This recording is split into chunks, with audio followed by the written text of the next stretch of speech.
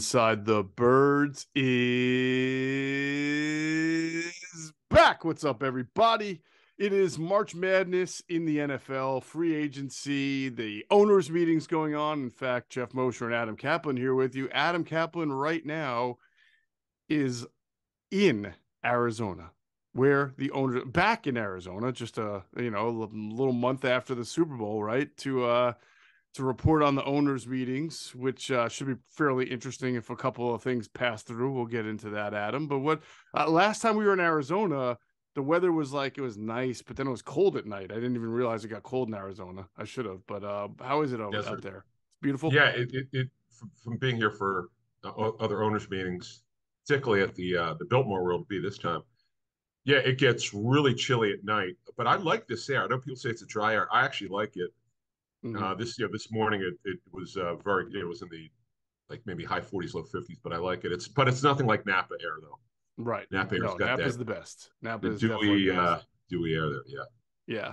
All right. So that's good.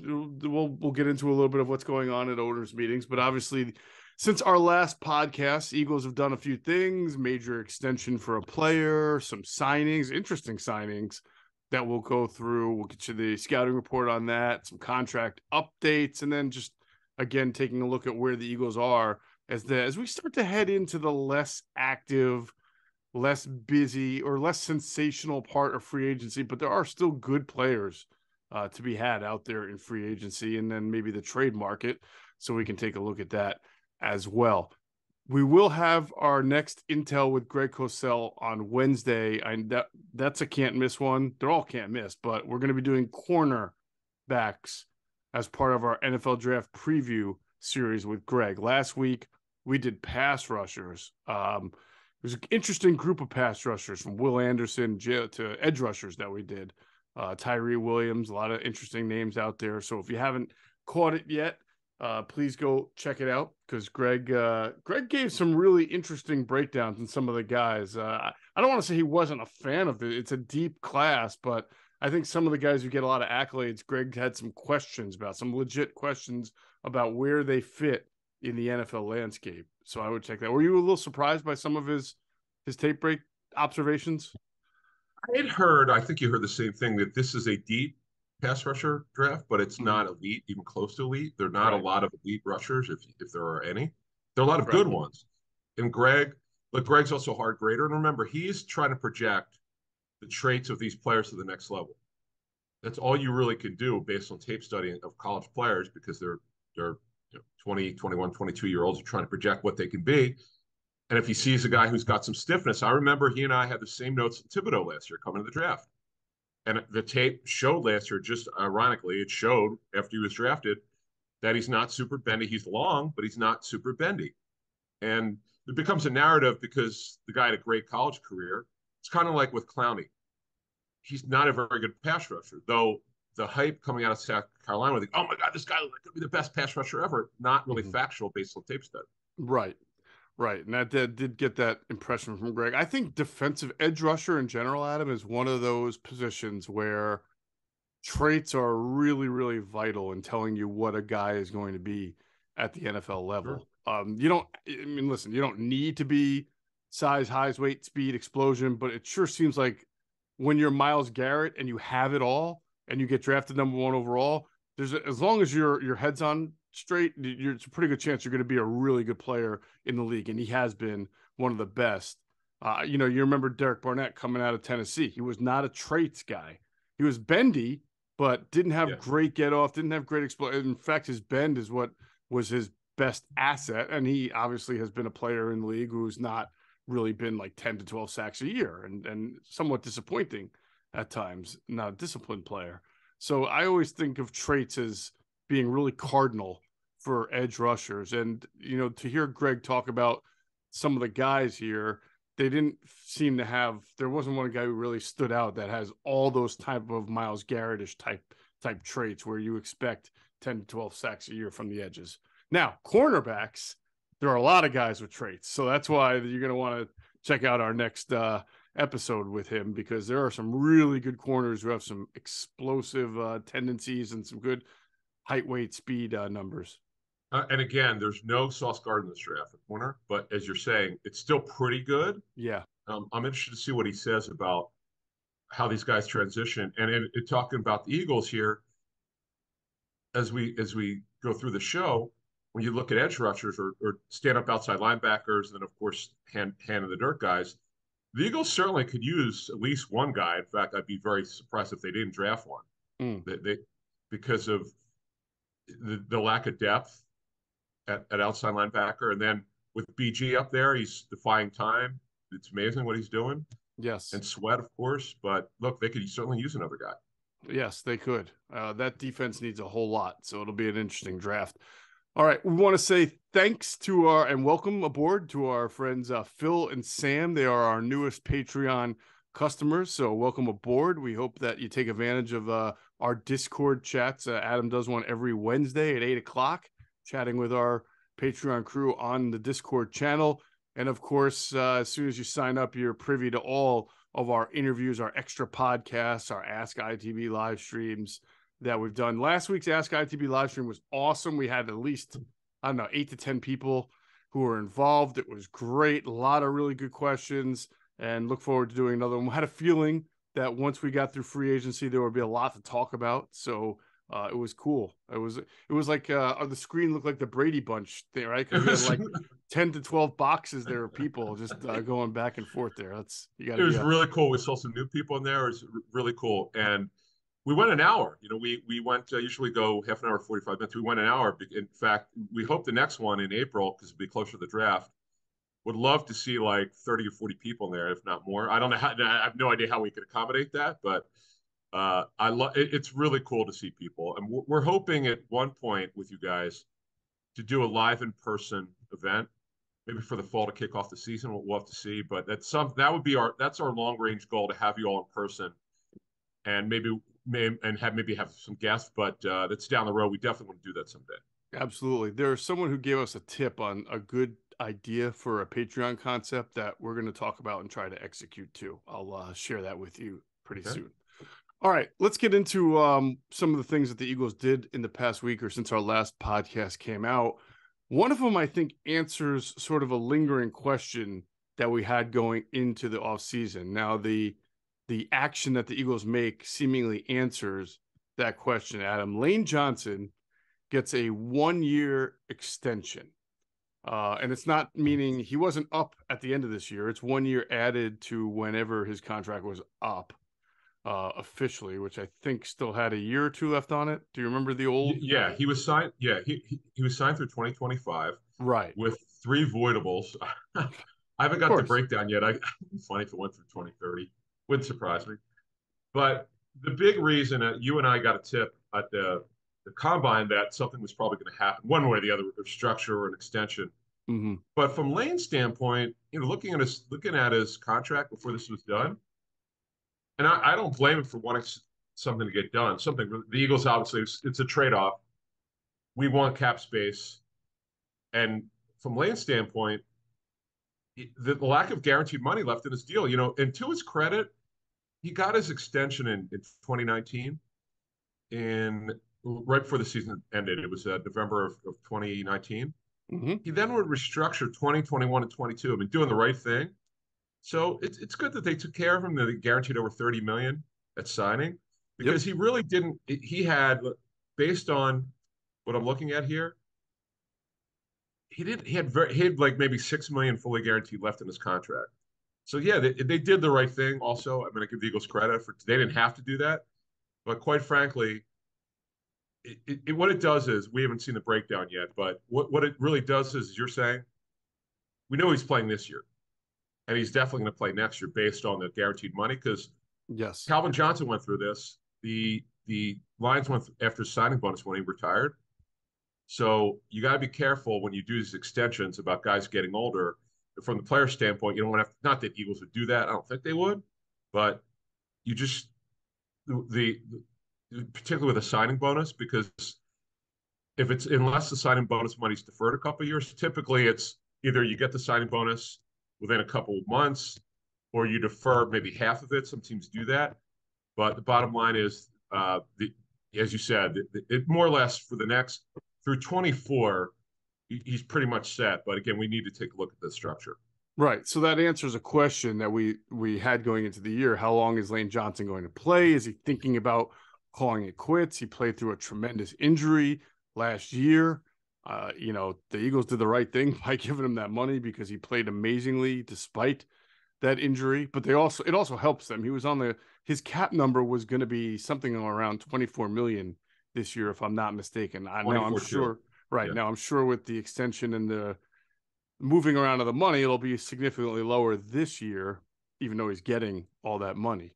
It just gives them maneuverability. But it sounds like, Adam, you've got Lane Johnson now for 2 years. We have talked about how you need good depth, right? I guess they view Jack Driscoll as a good right tackle backup if Lane's going to get hurt. So I don't know that they need to. I think about 2 weeks ago, we said, hey, look, don't be surprised if the Eagles are looking for Lane Johnson's successor in this year's draft. I don't know that they need to do that right now. Again, you want to draft the best player available anyway, but you certainly have certain positions that you prioritize. The Eagles do, and I don't know that they're going to feel like a need to get Lane Johnson's backup this year. They may have. I mean, what I mean is in the draft, they could have they need a veteran guy or somebody to step in if he gets hurt, and maybe that's Driscoll. But I don't know if they need the next Lane Johnson right now. Looking at sort of the structure of this whole thing, because we know right now, without a doubt, he's going to play through next season. That's for certain. We knew he was coming back anyway. That was never a question. So on your point, if they wait for the 24 draft, Lane still would be the starter. Then it becomes a question for 25. Because you don't want assuming they were taking the guy in the first round, you don't want that guy sitting for more than a year. You just don't. It's not a quarterback. It's obviously different. Right. So that's something that Lane and his agent will have to look at. Lane does turn 33 in May. He's coming off of that was the ankle surgery, right? No, the adductor tendon. The adductor. I'm sorry. Yeah, adductor surgery. Yeah, he's had also ankle issues. Yeah, yes, the adductor, the fully torn adductor.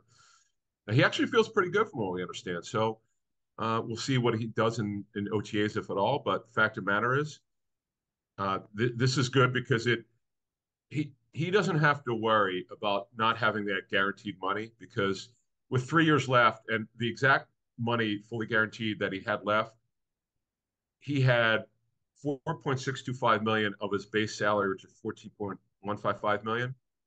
That was fully guaranteed on the third day of free agency. So less than $5 million. And then he had a training camp roster bonus for 24, which is $1.25 million, which became fully guaranteed also on the third day of the league year. So you're talking about $6 million. If I'm Lane, I would not feel comfortable playing without that. So good for the Eagles to do this, and good for his agent to get it done. It's also a good time to take a look back and remember that Lane was drafted 4th overall in 2013 out of Oklahoma. I was there at the draft when they drafted him for CSN Philly. At the time, if everyone remembers, the Miami Dolphins did the Eagles a favor that night by trading all the way up from pretty far. They traded a future first and some additional haul to whoever was picking third to get ahead of the Eagles so that the Dolphins could take Oregon pass rusher Dion Jordan. Because if Dion Jordan was there at 4, Chip Kelly was going to demand that Dion Jordan be the pick. And as we all know, Dion Jordan did not make it in the NFL. He had some real issues off the field that plagued him, and probably going to Miami and South Beach was probably not a great thing for him to begin with. So it did not work out well for Dion Jordan in Miami, and it worked out great. This again, Adam and I are going to co-write a book one day called Plan B, the story of the success of the Eagles, right? That's not Plan B for agency. That's a great, yeah. Because think about it. Not only that, which is the big one, they were going to trade for him. If you remember, some years later, I think in 2015, maybe for Dion Jordan, they tried, but the Eagles were able to find out that Jordan was going to be suspended. So they didn't trade for him. And their plan B was Plan A, and he's going to go to the Hall of Fame. Lane Johnson will be a Hall of Famer someday. If you He's go look at that draft, so that good. first round, I think Lane Johnson is the only player from that who is still in the league and still Really? it's actually worth going through. I'm going to bring it up really quickly because it Yeah. is almost unbelievable how bad that first Oh, round the first round. Yeah. was. Yeah, the whole first round. Ooh. Ooh. Jeez. All right, Eric Fisher was the number one pick. Now Eric was okay, but nothing Yeah. great. Yeah. Certainly not better than Lane. Luke Jokel to Jacksonville, second pick. I don't even is he's out of the league, right? Yeah, he's out of the league. Years. In fact, he hasn't played in 5 years. He was so overhyped. Mm-hmm. Ziggy Ansah had shoulder problems. He was a little older. Yep. Did okay, but Yep. nothing special. Right. Ansel went Barkevius, fifth. Barkevius Mingo sixth. Yep. it's never good when they're talking about your thin wrists. I'll say this, Jonathan Cooper. I'll say Mm-hmm. this about him, and I know Greg liked him. Cosell liked him. He was a guy that the scouting community loved. They just got it wrong because Yeah. they kept moving him position Yep. wise. Yep. D Milliner never made it. Had all those injuries from Alabama. Tavon Austin was a gadget player. Who dressed as gadget player at 8? That was a miss. Yep. DJ Fluker was a former Eagle, right? Or was it Warmack? No, Chance Warmack. He was Yeah. first, the former Eagle, right? 10th. DJ Fluker Hayden was went 11th. overdrafted. Mm-hmm. Yeah. Fluker, DJ Warmack Hayden. back to back. Sheldon Richardson was a good player. Had some maturity issues early in his career. Mm-hmm. Started Lou Tulele, decent run stopper. If you just go the dumbest pick ever, the one that made. In fact, I'm going to give you a quick story. I remember talking to the Bills then. When they drafted EJ Manuel at 16, everyone in the front office pointed at each other. Nobody knows who the hell made the pick. Mm-hmm. AJ Smith was long gone. It was Doug Buddy Whaley. Nix. Wasn't it Doug Whaley? I think it was Buddy Nix Oh, actually. you're right. It was his last draft, and then he got fired after, if Yes, I'm not mistaken. 100%. Yeah. And they all played on Buddy because he was leaving. And really nice guy and a good broadcaster, but he should have been a third round pick. Mm-hmm. Oh, it's funny you bring this draft up because when you were talking earlier, talking about Bendy and all this, the guy who went at 17, Jarvis Jones, was another hype guy out of Georgia. Yep. Never really made it. Very big disappointment. Right. Then Eric Reed, the safety for San Francisco, was okay. Nothing great. I mean, he was okay. Justin Pugh is one of the few who is actually still in the league. He plays for the Cardinals, if I'm not mistaken, as a guard. Right. Yep. He struggled early on with the Giants, though. He was not. It was looking a little rough for him early with the Giants, if I recall. Injuries, unfortunately, with Justin Pugh has had some, but from I think he might be from Bucks County. I know he's from the area. Yeah, yeah, he's a Bucks County guy. Kyle Long had injuries that he came back last year in 21. Mm-hmm. Tyler Eifert also injuries, and his career. Desmond Trufant, one of the Trufant brothers, really good player. And then Philly's own Sharif Floyd, unfortunately, had a bad knee injury. Right. Bjorn Warner was a total reach out of Florida State. Yep. Xavier Rhodes, a nice player. That was a good pick. All right, so you have to get to all the way to 25, Xavier Rhodes, before you get a guy who I think made a Pro Bowl between Lane Johnson at 4 and then 25, Xavier Rhodes, Minnesota. And then D-Hop at 27 was D-Hop at 27 was good. All yeah. Famer. Yep. And then a guy who's still in the league before we move on the rest of the show here, Darrell Patterson, who, like Judo Smith, became a player late in his career. Strange, but true. Yeah. Oh, you know what? I don't want to forget, even though I guess he never made a Pro Bowl, but he was pretty good. The 31st pick of the draft was Travis Frederick from good player. Cowboys say, good player. But really, if you look at that first round, you're talking about what, 4 guys who were fulfilled their Trufant was a good cornerback. He just was hurt a lot. So if you want to throw Trufant in there, I'm fine with that too. It's still basically Lane Johnson, Trufant, Xavier Rhodes, D-Hop, and Cordarrelle. That's really Lodolele was okay. Star Lodolele was okay, but a little overdrafted there at that high. But without looking, what 2 former Eagle teammates went back to back in this draft? Former Eagles teammates went back to back in this draft. No, I'm not looking. What year is this? 2013. Well, this draft in this. Okay, I'm going to give it away to move this along. Second round. Ertz.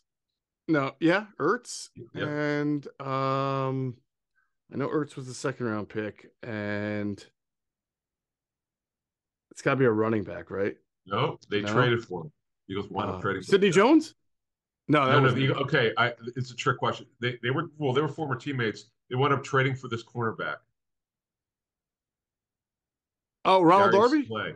Darius Slay. Oh, wow, Slay, of course. Yeah, that's a good. I didn't know that until looking at it. That's pretty cool. Man, that's crazy. That is kind of Yeah. funny. That is funny. So yeah, basically, by the way, what we really should have done is how many of those guys in the first round got second contracts Oh, with the team that drafted them. I probably have to be less than 5 or 6. So unbelievable. All right, well, again, Plan B worked out. Lane Johnson. So we know Lane Johnson is now going to be the right tackle for the Eagles going forward for a couple of years. Do you agree with me on sort of lessens the pull for the Eagles to maybe take a offensive tackle in the first round? yes. Yeah. Yeah. I always say never. But if you're taking offensive tackle in the first round, the guy's got to sit. He not only Myla's not going anywhere, obviously. So for that means he would sit for a minimum of 23 and 24. I could see next year potentially, but it would be a big surprise. As we speak right now, almost the end of March here, Right. about a month away from the draft. Yeah, that would definitely surprise me if they did. Yeah, same here. I'm still the draft's going to be fascinating. Just to try to figure out who the Eagles are going to be targeting and who they like, and we'll get into that as we get closer to it. All right. So we'll move on from Lane Johnson and we'll pause real quick for a word from some of our great sponsors. All right. Let's talk about one of the Eagles signings this past week. It's a real. I find this signing fascinating on so many levels. Adam, they signed Terrell Edmunds, the safety from the Steelers, to a 1-year deal. If you go look at Terrell Edmunds' career in Pittsburgh, he started every single year. He has a ton of starting experience, and if you go look at some of the safeties who signed already in the free agent market, like you want to include Marcus Epps, I mean, you would it doesn't almost compute. I mean, Terrell Edmunds is not a great player. He's never made Pro Bowls, but neither did half the safeties who have signed during this free agent market. And yet it seems like he seems to me like a player who the league has said has already reached his ceiling. Like, you know what you're getting from Terrell Edmunds. He's we'll get into a scouting report on him in a second, but he is what he is. You're probably not going to get anything better, and you're probably not going to get much worse until he gets older. But he kind of is what he is, if that makes sense. Whereas maybe like Marcus Epps is younger and maybe have more potential or more versatile. Some other guys like Von Bell can probably cover better. I'm just surprising to see a guy with this many starts have to take a 1-year. I don't want to call it a veteran minimum contract, but it's a pretty low contract for a guy of that many starts. Yeah. So from our pro scouting source, who's our go-to guy with this stuff, Yeah, we he have a gave us some couple. good stuff here. So positives, very durable, versatility, could cover slot, could cover tight ends. He's got really good size, pretty rocked up, Mm-hmm. really good physical shape. Negatives, never lived up to the athletic numbers, never came anything close to playing to a first round pick. He's not a playmaker, not super instinctive. He could hit, super high character, was a running back in high school, then got converted to safety at Virginia Tech. He just is one of these guys. The combine workout was fantastic. He never played to that. Right. It's a nice player. He was our number one in safety left in free agency on our board. But when you look at it, yes, he could cover tight end, he could cover slot, and he could do some of the things that Gardner Johnson did, but he's not obviously you can't replace him. He's elite at what he does. And Evans, you can play him in the box, you can move him back, you do what you want with him. And yes, he can cover people, but there's no special traits about him. I think that's kind of what you're getting to. Yeah. And just to give you an idea of how little interest there was even in last year, the Steelers let him play out the fifth year option, and he re-signed for 1 year at $2.54 million last year. Right.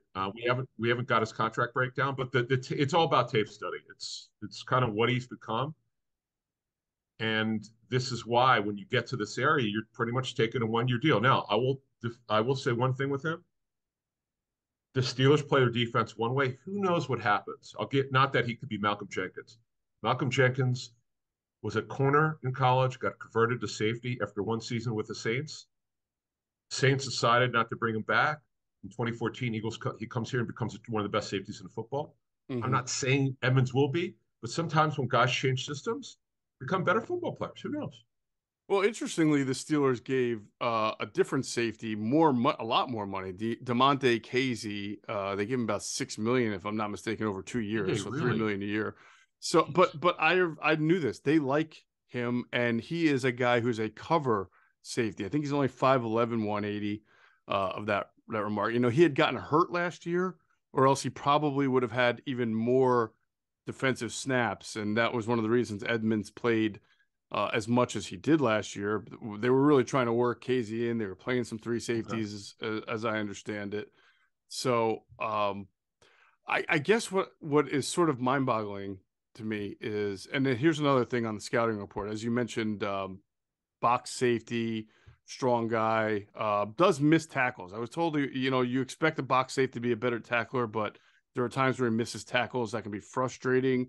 But with the defense that the Eagles are playing, Adam, which is still the Fangio concept of quarters and two high safeties, you do wonder how much Edmunds fits that. I mean, he is, again, more of a strong safety. I don't know how much quarters coverage the Steelers play. It's not coverage. Deep post coverage is not his forte. I don't know how much experience he has kind of spinning interchangeably, where one guy's deep, one guy's post or box, and then they switch at the last second. I don't know how much disguise and deception he's used to with who runs the Steelers defense. I know it's Mike Tomlin, but it's basically Mike Tomlin. I don't think he's a disguise and deception guy as much as a Fangio type defense is. So Terrell Austin. Terrell Austin. Right. So I don't know. I mean, I think that goes to explain why this is also a 1-year deal and not that much money. And certainly the Eagles could go out and draft or acquire, trade, whatever, a safety who more fits the scheme. But this feels like the Eagles needed a safety. They needed someone to be able to, who can just line up. You need somebody to line up and be able to play with, sort of scheme independent. And Terrell Edmunds fits that, because if you didn't, then you'd be lining up with, I don't know right now, like Kevon Wallace and Justin Evans, like or Reed Blankenship. That's just not acceptable for a team that has, Bradbury and Slay at corner and expects to still be, right in the thick of it for the NFC. We'll learn more about his usage, Edmunds, in terms of the Eagles defense. And we have a pretty good idea with Steelers based on the tape study from people we spoke with, how he was used. But to me, he's more of a box guy than a coverage guy. I know the numbers show and the tape shows that he is covered tight ends, and he's, when asked to do it, he cover the slot. But there's just, when you look at this thing, it's going to be completely new at safety with 2 new guys in there. And also, you would have to think at some point they're going to add one more safety, whether it's a draft or free agency, because Kevon Wallace is not guaranteed to make it. He's on the final year of his deal. Marquise Blair's the guy I know they want to look at because he's got some really good traits, but he's got a significant injury history, so that you don't know about him. Saturate's a special teamer. So, and you mentioned Evans, and Blankenship is a good third safety, but he's not a coverage safety. The way it's explained to me on a Blankenship, if your third safety is going to come a nickel, he's got to be able to cover. Like he can't be a box safety. Like he's got to be able to cover. And I don't know, with Gardner Johnson gone now, I don't know who that coverage safety is going to be. I think it's a great point. I mean, that was such a bread and butter of their defense last year. The reason why they were so great defensively was their turnover differential. We talked about that all year long. Terrell Edmunds has 5 career interceptions. CJ Gardner-Johnson had 6 in 8 games. So that just shows you the steep drop-off you're getting from a playmaking standpoint. Reed Blankenship, I know people like what they saw. Totally agree with you. I don't think you can just put him in there and say he's your starting safety and you're getting the same level of play that you got from CJ Gardner-Johnson or some of the better starting safeties around the league. It seems like they have a lot of guys who can run and tackle and cover in short area, but they don't have a lot of guys who can make plays and give you what CJ Gardner-Johnson gave you. And they got to find that, because if you're going to play this Fangio style defense, you need some safeties who can run, cover, and make plays. I mean, that was, to me, when you talk about the Eagles defense last year, what were they? Number one against the pass, right? It was Yep. all about their ability to flip the field and give the offense some great field position. They had a ton of turnovers, not just interceptions. They made plays. So right now you're looking at the secondary and you're saying good corners, but they don't have the same type of safety play. But again, there's I'm a interested. lot I'm of just months interested to left. see. Yeah. Well, I'm interested on Edmonds on how they line him up, just in terms of are they going to play him in the box? They're going to play him midfield, or they could play him deeper. Because Evans was asked to be. He did some nickel last year, which was new for him. But again, this defense is different. This defense is different from Pittsburgh. So to move forward here, to me, they should add a safety because remember Evans and Edmunds are on 1 year deals. And oh, by the way, you might remember Terrell's dad, Terrell Edmunds, a tight end, about 7 years Definitely. in the NFL.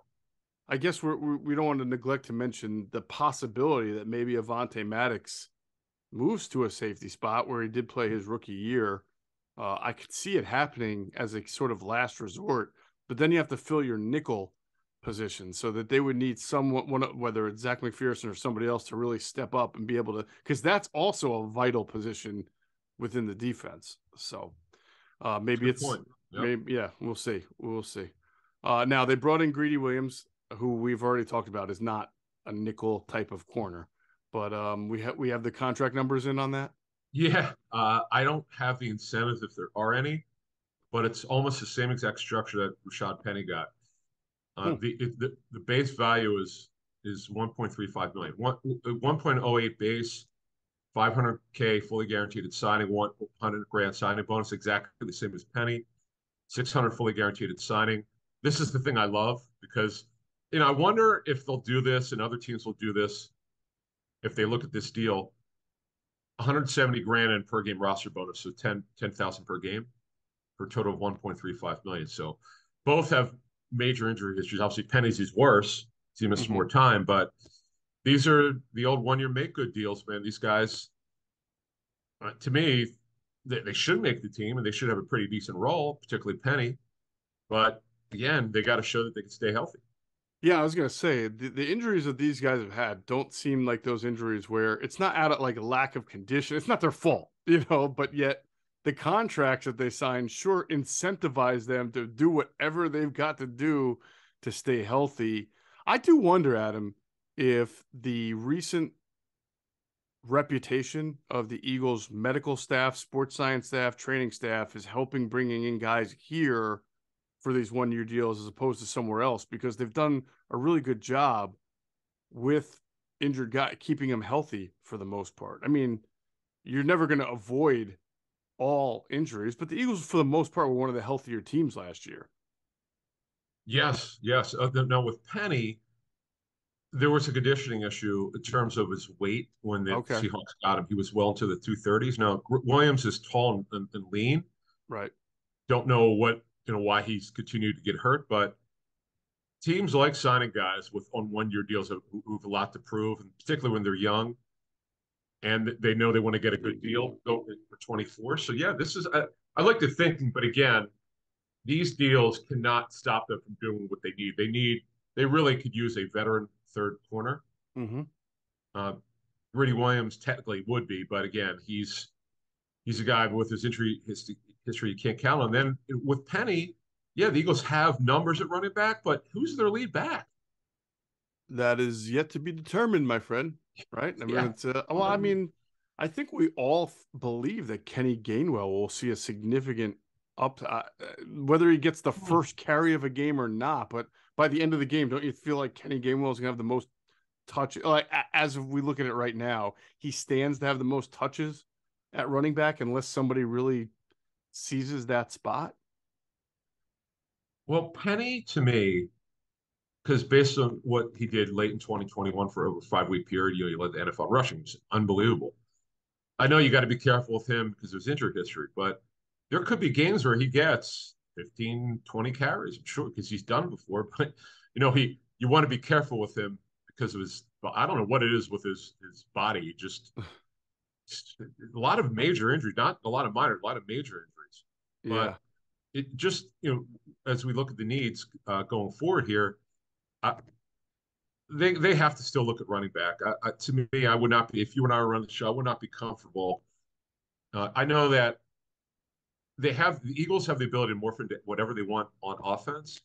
Some weeks they want to be a running team. More often than not, they want to be a passing team. But we've seen them decide that, hey, we're going to run the football down their throats. Mm-hmm. Sermon's unproven, Yep. totally unproven. Yep. Boston Scott is a really good third back.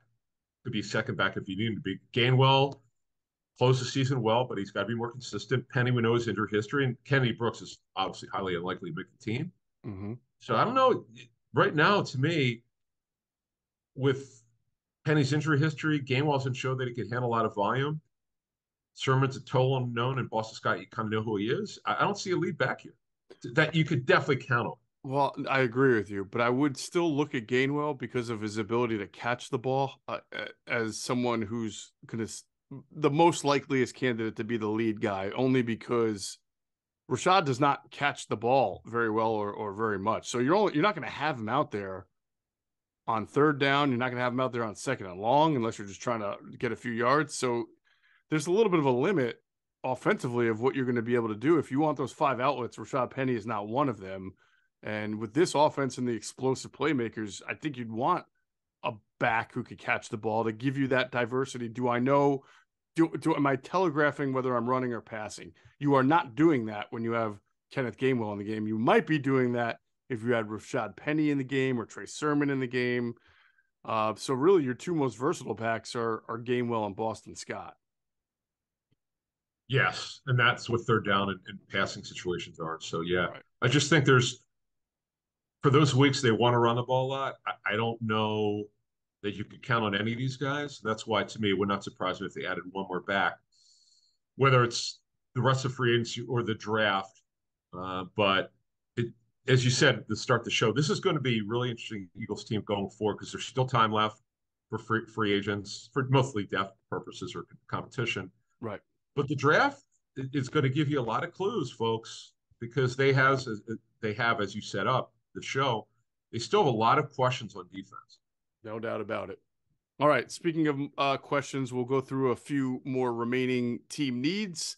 And then I have a couple of owners meeting questions for you that we'll hit up in a second. First, we want to tell everybody to check out our friends at phlsportsnation.com. They're enhancing the fans' experience with their coverage of all Philadelphia sports teams. For the fan, by the fan is their motto. So make sure you check them out at phlsportsnation.com or on Twitter at phlsportsnation. We'll pause real quick for another word from our great sponsors, our friends at Sky Motor Cars.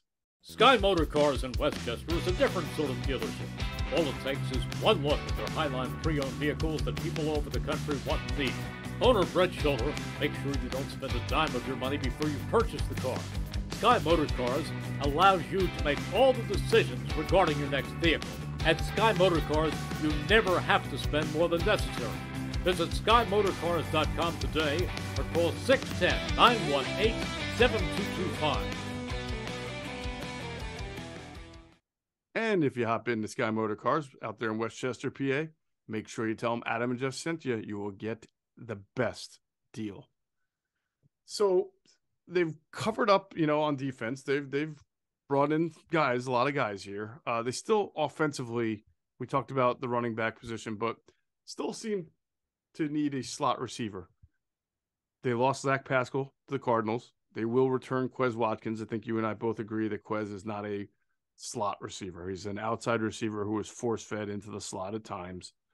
I'm not even sure he's a vertical slot. I just think you need a really good route runner to be a vertical slot. I would have actually, Adam, I know he would have never come back here, but I would have looked at Nelson Aguilar to bring him back on a 1-year deal. I think that's all he signed, right? A 1-year deal.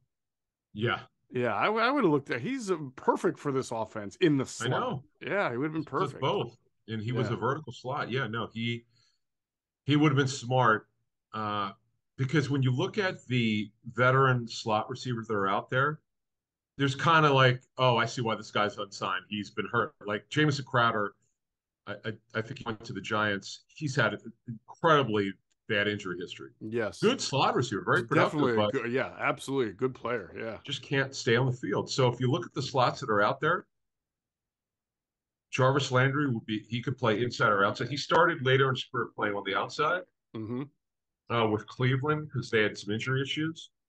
So he would be a good once-year stopgap. Other than that, it's slot. Pure slot guys. Cole Beasley came out of retirement. I don't see that. Scotty Miller can do it. He could play inside or outside, formerly the Bucks. That pretty much. Scotty Miller is a free agent right now. Yeah, he's got good quicks, short area quickness. Now I know when I would talk to Bucks about him, they say no, man, he's more of a outside than slot, but he's got really good interior. He's got good short area quickness. But again, he could play either area. It's just a lot of guys. The other guys are available. Leo Jones, major injury history near the end. Kenny Golladay, forget it. Based on what happened, they were the Giants. I mean, he just completely was a disaster. He just never became the player they thought he was with all that money. You know who's out there? And was it you who said this? Zacchaeus, the receiver for the Falcons. Oh, Zacchaeus. No, I think you here? actually pointed that out. Is he? Someone is he said still no, on but someone time? said he's from Philly. St. Joe's Prep? Did someone tell me Zacchaeus went to St. Joe's Prep? Possible. Wait a minute. He's out there. He's an outsider. Go ahead. That's a good name. I mean, that he's a veteran. He can run. Yeah, he can run. Yeah, he would cost some coin at this point. But now this guy I like a lot, but he's really not a slot. He actually became a vertical threat for the Chiefs. Is Justin Watson. Justin Watson. Oh yeah, from the Chiefs, out right? Of Penn. Yeah, right. Could run. 6'3", could run. T.Y. Hilton, I don't know if he still wants to play. Chris Conley, who I mentioned earlier on a previous show, who's built like Pascal. But he's more of an outside than in. He's a good blocking receiver, could be a fourth and could run. But yeah, you're not looking at much right now, other than your guy Laquan Treadwell playing the outside. That's not gonna happen. Yeah. All right, how about defense? Now I know there's a lot of sort of buzz that the Titans would love to trade Jeffrey Simmons because their new GM Rand Carthon kind of wants to hit the reset button, and people are like, "Oh, this is the type of move that Howie has been making." Right? You find that guy. The thing about Jeffrey Simmons is, I would think the Titans would ask for a whole lot more than what the Saints got for C.J. Gardner-Johnson. We're talking about a lineman here who's considered one of the best in the league. So, and I don't know that there's any kind of contract dispute. Maybe you have intel on that. There was clearly something there with CJ and the Saints where it just wasn't working out. He had a little bit of reputation. I don't know if this is a similar situation where Howie's just going to swoop in and get Jeffrey Simmons, if he's even available, for like a 4th round pick or some kind of swap in the 3rd round like they got from the Ravens, they got Jernigan from. I guess. So what happened there was, I guess, social media, supposedly Simmons deleted his one of his social media accounts or something. Oh, really? Yeah. So, unfollow the, how that works sometimes when you don't get what you want.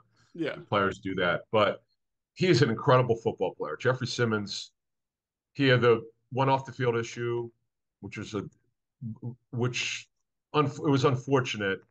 I remember talking to Titans about they did their homework. They understood why it happened. They weren't excusing it, but they knew it was just a lack of judgment. Went through it with him. They were rewarded on their patience with him. He's a tremendous football player, and by all accounts, a guy that done all the right things off the field since he's been a Titan. Just a terrific football player. I know Greg Cosell loves Simmons. Yeah, but as you said, it would cost a lot. You got to pay him one. Yeah, but I'll tell you what.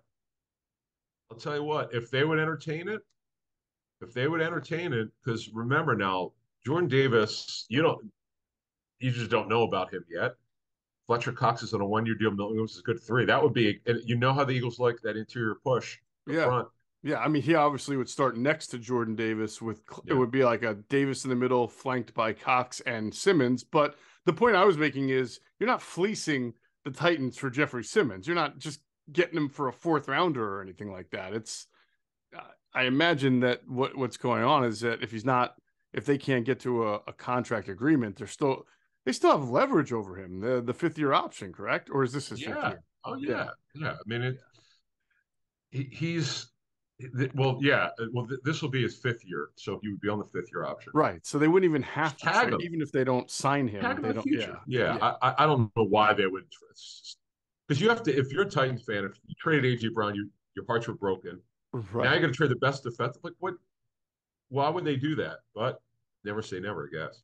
There you go. Now, I mean, maybe some people would be all right if the Eagles give up one of their first round picks for him. I don't know. I sure would. Yeah, I mean, yeah, sure. I mean, he's worth it. He's definitely worth it. But then he's a now you great only have player, 4 man. picks. You're really No, hurting there. But picks. But as Howie said many times, they're going to have a ton of. They're going to have a lot of up to 4 is the rule for the compensatory picks for next season. So we'll have plenty of them. But it's interesting. Rand Carthon is a new GM, so you don't know what he's thinking. But they're going to be a bad football team as it is. And does he look at it and say, well, how many years can we go with them? You know, if they can't get an extension, some teams will call. Teams will call. That's the way it works. Yeah. Well, that is pretty interesting.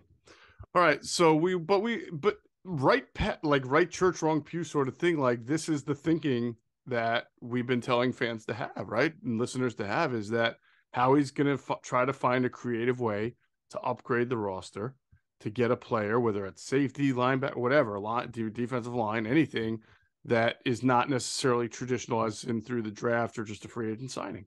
So it is an interesting name to watch out for. Just probably going to cost you a lot. All right. Anything else we want to get through? Were there any signings from the Eagles? Like the Zach Pascal one already had happened last time we did our pod, right? Yes. Yes. In fact, so there are 5 Eagles who are unsigned right now. Okay. Brett Kern counts as one of them. Robert Quinn counts as another. Linval Joseph and Dominican Sue. Right. And there is, I think there's one more guy. Was there another one? I thought that was it. Okay. Maybe 4. Okay. 4. Okay. Yeah. This is 4. Because Minshew, Colts, Sanders, Panthers, Scott resigned with the Eagles, Pascal signed Cardinals, Seumalo signed with the Steelers. He got Isaac Steele. You're right about Casey. DeMonte Casey, you're right. They must love him. He got $3 million a year. That's a really good deal. I know. Yeah, I knew they liked him. I know they like him a lot. Wow, yeah. that's a really good deal for a guy who's been hurt. He's a Dan Quinn guy. Yeah. So Isaac got a 3-year deal, but worth he got a $7 million, $6.95 million signing bonus. That's the guaranteed money. So it's basically a 1-year structure. And Andre Dillard got a 3-year deal, but he also has a 1-year structure, $5.99 million signing bonus, $1.01 million base salary, fully guaranteed. But he's got a base conversion. He's got injury guarantee in year 2 that converts to full on the 58 free agency. So the Titans have to make a decision on this contract after year 1. They could walk away with not owing him anything.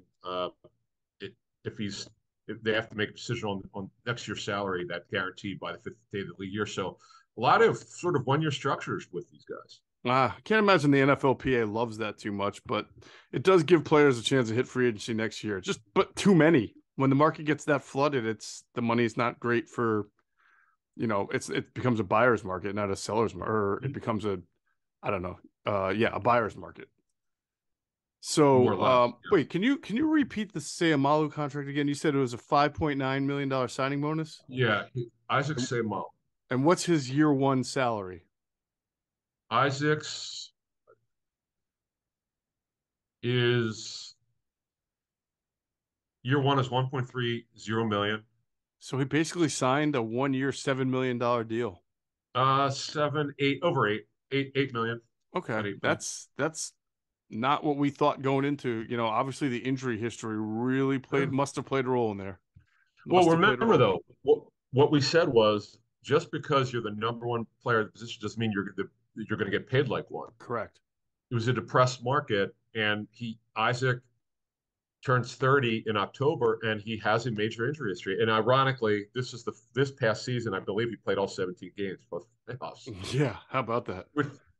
He was worth on the open market based on play 12 or 13 million a year, but the injury history knocked him back because the guy that got paid, the guy of the Bears, right? I'm sorry, the Bears got guard, right? Nate. Nate Davis did. He's smaller and he's younger though. He got $10 million a year. But no, the guy who got paid last year, Brandon Sheriff, he's had a lot of injury problems, but his reputation is so ridiculous. This is when the Jaguars were spending like crazy. Right. His agent found a team that would pay him $16 million a year. Oh my, I forgot that. $16 million a year. 2-year structure, $30 million over the first 2 years. Wow. Yeah, and that's sometimes he's a good player though. He is a good player. No, there's no doubt about it. But he's wow, older, I forgot it was that much. Yeah. Holy cow. Wow. Anyway. All right. You're at the owners' meetings. What's going to be the bigger, the big news to come out of that? And rule changes, uniforms, what? Oh yeah, hilarious. The Eagles. They want the punters and kickers they could wear zeros. No, the two things. Lamar Jackson. I'm curious to see if there's any momentum here for a trade. Now, understand, Lamar cannot. I mean, it can't happen unless he signs the franchise tender. So basically, it's a no trade clause without having one. Right. Technically. So even if they find a team, they have to present it to him, and that team A has to give him compensation. So the GM said to me at the combine, he goes, if he gets moved, don't be surprised if it's less than 2 first-round picks, which is obviously the franchise non-exclusive tag. You would get 2 first-round picks if you didn't match an offer sheet. He goes, he just didn't see a team giving up 2 first, because he goes, if my team needed a quarterback, I would give him a first and third. He was just hypothetically saying, yeah, I think he'd be worth first and third. He said it's hard to give up 2 firsts. It's just hard. And then the other thing is, you have to be so committed to the run. Though I'm sort of a Lamar defender. I like the way he throws the football. It's just that they've made this decision. They're running the hell out of the football with him being the focal point. And the question would be, if there's any team that wants him, are they willing to adjust that, or would they potentially look at it and say, you know what, we think he could be a better passer than Baltimore's giving him credit for. We do want to throw the ball more. I think he'd do it. I'll never forget that game with Wentz 2 years ago. It was Indy and Baltimore, a Monday night game. It was shockingly a pass fest, because with Wentz's issues with accuracy, he actually played fairly well for Colts, but with Wentz's inaccuracy, you never know if they're going to let him throw the football. Frank Reich dialed up a lot of throws, and it was Lamar and him going back and forth. And I'm like, the ball, I like the way Lamar snaps it off. And the other thing with the Ravens is, if your Ravens fans are listening, they need some receivers. They need help, the quarterback. Yeah, no doubt about it. I'm telling you, if I were the Atlanta Falcons, I would make I would do it. That's the rumor out there. Again, nothing concrete. That a lot of people are saying, because of Desmond Ridder being the quarterback, who was a 3rd-round pick. You're in a total rebuild. Why don't you revitalize the organization and go get your quarterback? Yeah. I mean, you already built your wet, right? You got Kyle Pitts coming back. You've got Drake. Who's the kid they drafted? Drake London. Yep. Yeah. So you got 2 pretty good receivers there. I know they signed Mac Hollins. He's given number 3. They got Jonnu Smith from the Patriots in a trade. They beefed up their offensive line. They signed Jesse Bates as a safety. They got Heineke as a backup. Onyemata. I mean, they went crazy in free agency, and so it seems like they're just waiting for the quarterback to come in and rescue them, because they could probably be a pretty good team. Plus, the division stinks now, right? The Tampa Bay is going to stink, and Carolina might be decent once they get their quarterback. But I don't know. You put Lamar Jackson on the Falcons, and I think that they're going to be pretty good. Well, although I think the Saints, they'll be better with Derek Carr. Right. And then Carolina's got an excellent defense. Miles Sanders at running back. Yeah, wow. Yeah. But yeah, that's right. So yeah, those stories, some of the rule changes, of course, more on Daniel Snyder. Because he's not here. I think Jason Wright, the president, played for the Browns. You might remember him as a running back. He'll represent the team, I think, here. So we'll see if there's anything else on that. But yeah, that's it. I mean, these coaches' breakfasts, they've trimmed them. They used to be an hour, then to 45 minutes, so they're half an hour, unfortunately. Yeah. Because the coaches would complain they're too long. So yeah. They don't get to eat. Chip Kelly never got to eat. He would sit there with a plate of food, and then he would say, all right, what questions do you have? And then he would never be able to eat. a couple years, because whatever coach I really wanted to talk, it might have been Andy when he's with the Eagles or whatever coach. I remember, okay, I'll give you a quick story. Ron Rivera was his first year in 2011. Mm-hmm. I didn't know him. I just wanted to, because he was a new head coach and they were probably going to take Cam Newton. And I just asked, I thought, an innocuous question, and he took it a different way, and he actually made news. It was something like, if Cam is your first round pick, is your pick, would you play him right away? He goes, oh, Cam's playing. He's absolutely playing. Uh-huh. He's already, and he had to backtrack what he said. It was so funny. And I felt so, he's such a nice guy, and he didn't know the way it works with the media. Right. I wasn't asking a leading question. I was just wondering, like, do you think he's ready? Because the funny thing was, for some reason, there were only like 2 or 3 beat reporters. You know Darren Gant, who now works for the Panthers, of course, works for the website. It was me, Darren, and maybe a couple other people. Mm-hmm. Steve Reed, the AP writer, but they didn't have like the Philly contingent when there's an Eagles head coach. Like, there might be 30 people surrounding the head coach. Mm-hmm. We were just peppering around with questions, and he was wonderful. Like, some he clearly should have not answered. He answered it because he didn't know any better. Mm-hmm. and Nick and coming over here with Sirianni, he knows it now. Although sometimes I love when he'll go like at a press conference. I probably shouldn't say this, but yeah. No, that's funny. That's a Freudian slip if there ever was one. All right, good stuff. So I'm sure you'll have some interesting stuff by the next pod, based on those breakfasts with the coaches, and then whatever comes out, and then the cycle will continue. We'll have even more. But remember, in between now and the next pod, we got Intel with Greg Cosell. We'll be doing cornerbacks, and that'll be out Wednesday morning. That's going to do it for this episode of Inside the Birds, the leading podcast in Eagles Intel. As always, we thank you for flying with us inside the bird.